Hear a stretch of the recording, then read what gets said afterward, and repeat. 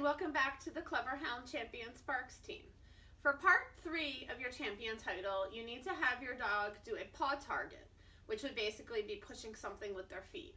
A few options for this would be an easy button or something similar, pushing a small bell like you might see on a counter in a shop. They can also do an elevated paw target, which could be closing a door with their feet, doing a light switch on the wall, or pushing a handicap door opener button. So you have a few different options there. A lot of dogs really like using their feet for stuff.